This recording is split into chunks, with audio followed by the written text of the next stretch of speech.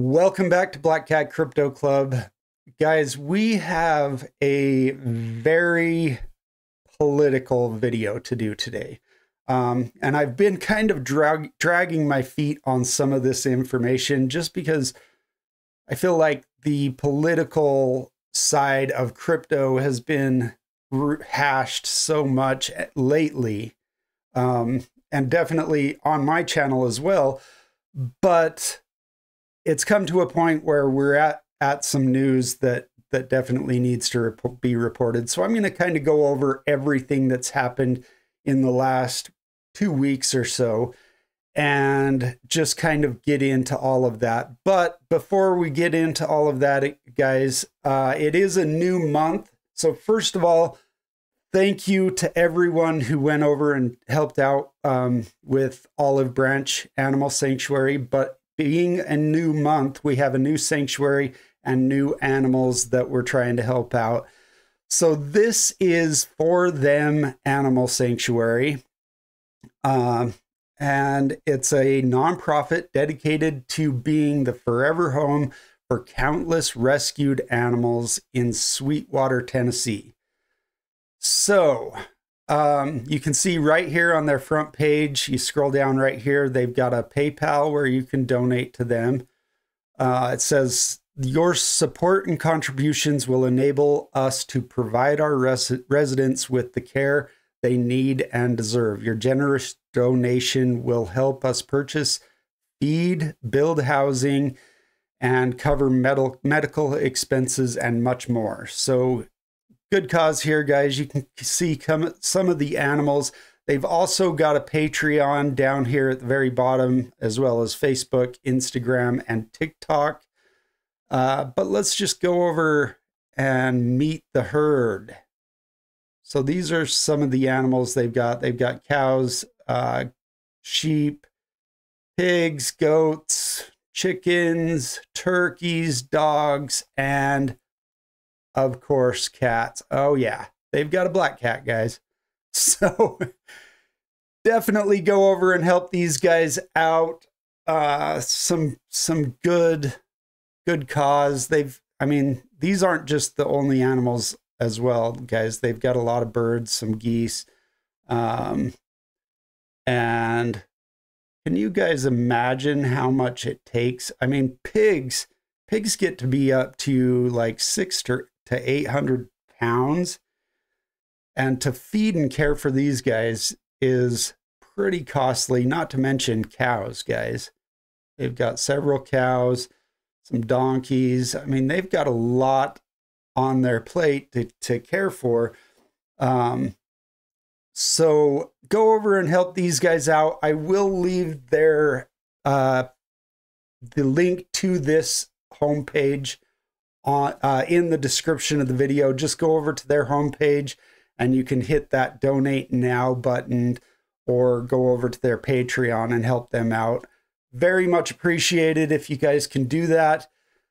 And they are a registered 501c nonprofit. So anything, again, guys, that you donate helps out with your taxes. So go over and help them out.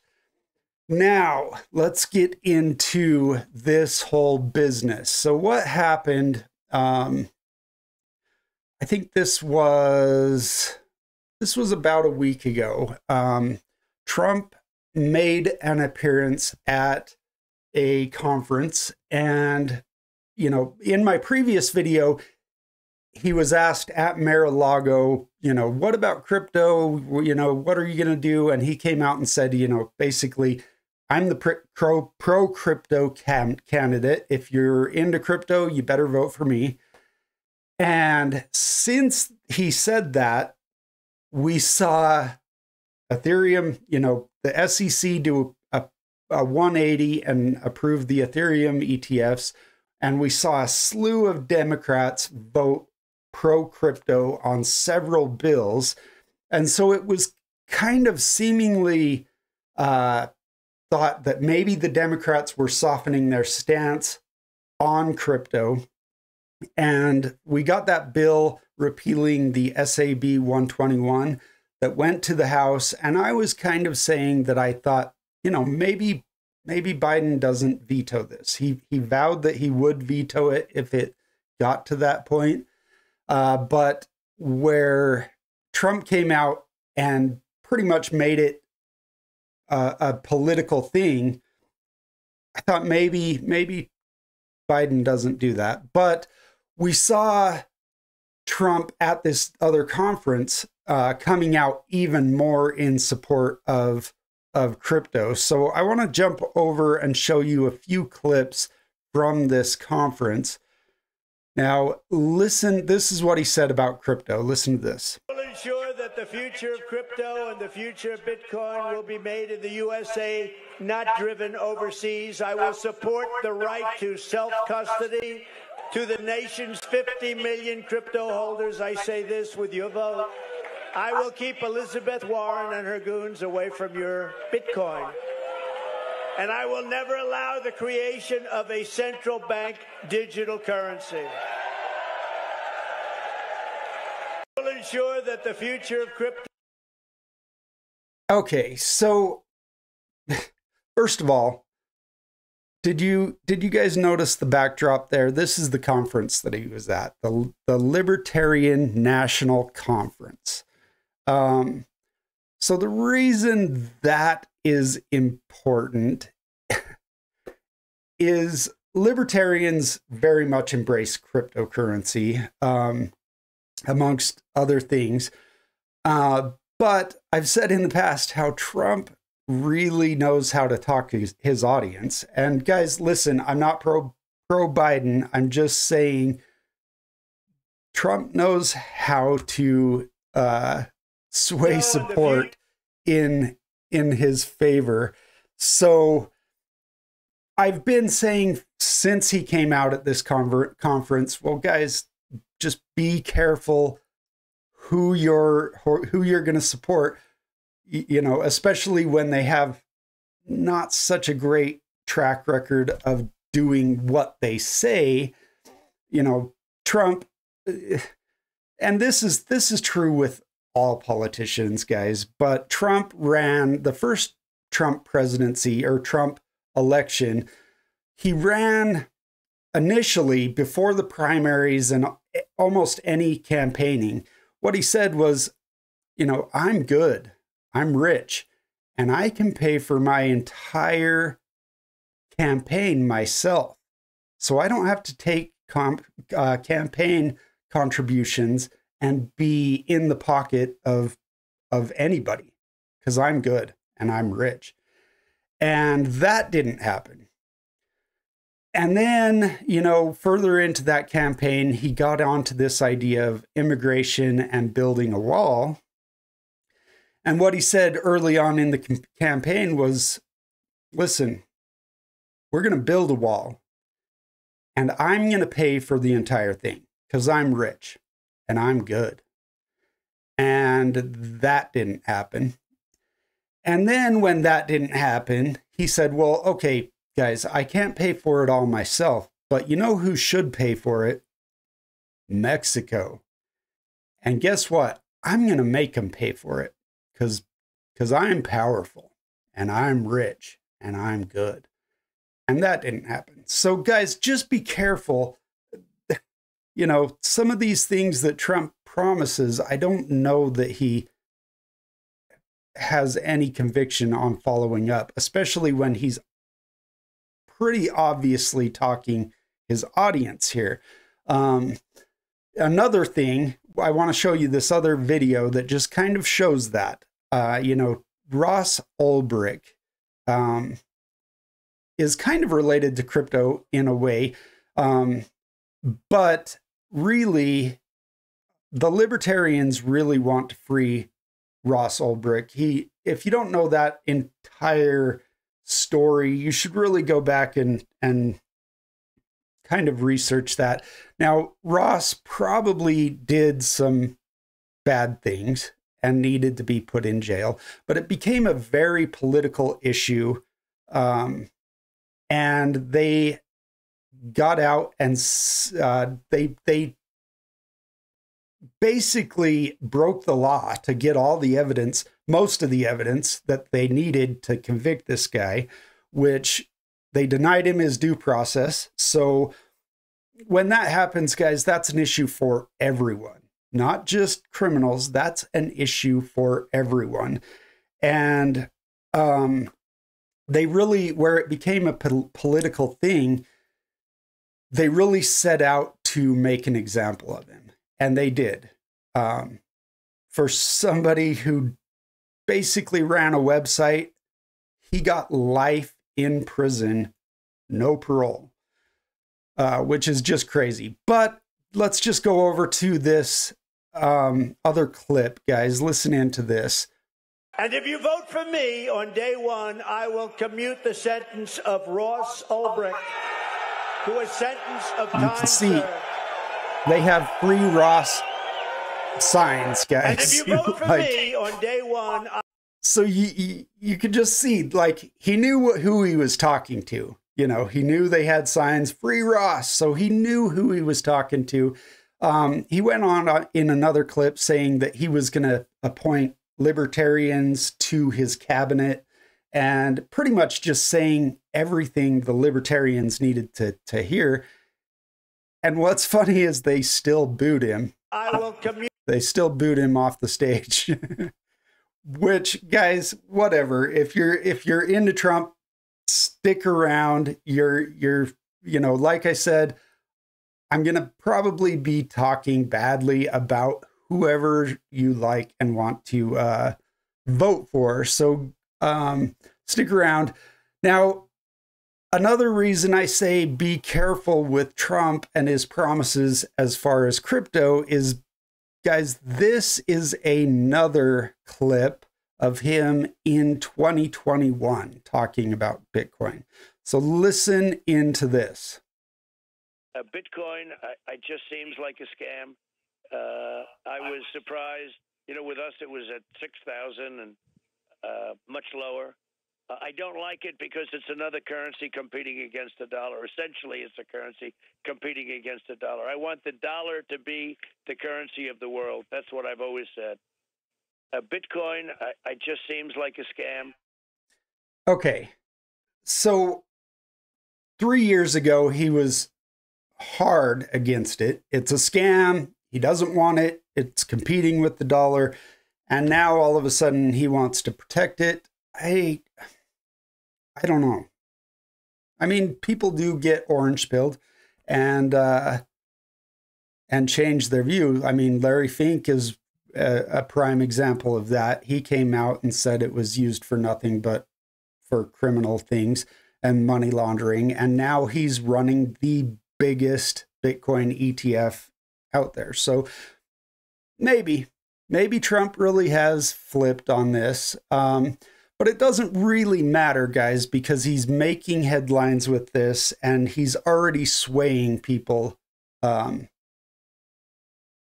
who are single issue voters to his side. And it's not a trivial issue, guys. This is a issue that affects people's livelihoods and their wallets. So this is an issue that people oftentimes make a single issue voting matter. So this is big news, and he is smart for doing this, I will say. But we did see him come out very pro-crypto, and then we saw, you know, like I said, we saw a bunch of Democrats kind of flip and start voting pro-crypto on these bills. And we also saw this from the Biden administration. Says Biden campaign ramps up crypto industry outreach in surprising tone shift. So all of a sudden, Biden is reaching out to the crypto community, looking like he's gonna make this thing a nonpartisan issue. You know, both sides are pro crypto. That's what it looked like was going to happen. Now, then this happened. And this was a catalyst that changed everything again. So Donald Trump becomes the first U.S. president convicted of a crime. This happened Thursday or no, just yesterday. Was it just yesterday? I don't know. This just happened. Anyways, guys, he was convicted of 34 felony accounts, I believe. And this is all for that hush money. But he also has another trial coming up for the documents that he took from the classified documents that he took once he left presidency. So he's got that hanging over his head as well. But all of a sudden, Donald Trump is a criminal. And then Biden goes, whew, I can let my hair down. And Biden vetoes the congressional disapproval of the SEC accounting bulletin on crypto assets. This was the SAB 121 repeal that the Democrats voted, nonpartisan on this and ended up sending it to him. And all signs pointed to him not vetoing it until we got the Trump conviction. So all of a sudden, Biden thinks he's got this thing in the bag, which I'm not so sure of. I think a lot of damage has been done just in the crypto community alone. I see a lot of people that are saying they're going to vote for him because he is the pro-crypto candidate. And guys, the crypto community isn't a small demographic. That's 80 million people. And in the right states, that can definitely hand the presidency to Trump. And, I've been saying for a while, guys, that Biden seems determined to be the first president that's going to lose an election to a convicted felon, rapist, sexual assault guy. He's just every turn he comes upon, he's just messing up so badly that it's almost like he's trying to hand it off to him, in my opinion. Now the one thing that I think he thinks, the administration thinks is going to work for them is that this conviction of Trump is going to make a lot of difference in how people vote. And I'm just not sure that happens. I think his following is diehard, and you've got to give that to him. And I don't think this is in the bag because of Trump's conviction at all. And now with Biden flipping this way, I think this is another nail in Biden's coffin, to be honest. Now, going back over, I'm going to go over to one tweet on this. This is James Safer. He's one of the Bloomberg ETF analysts. He says, the veto is in. I guess the 180-degree turn in Dem circles was more like a 90-degree turn. So there are still some congressmen and senators that are voting pro-crypto. But the administration seemingly has no interest in really supporting crypto. So I don't know, guys. I'm like I've said before, I'm not going to vote against your favorite guy come November. So you don't have to worry about me being against you. But the way I see it, if you're into crypto and you're worried about this, the option is clear. Unless you're going to vote for RFK, worm brain guy. I mean, you can choose to either go with a guy that you know is against crypto, or you can go with a guy that says he's not against crypto and take that chance.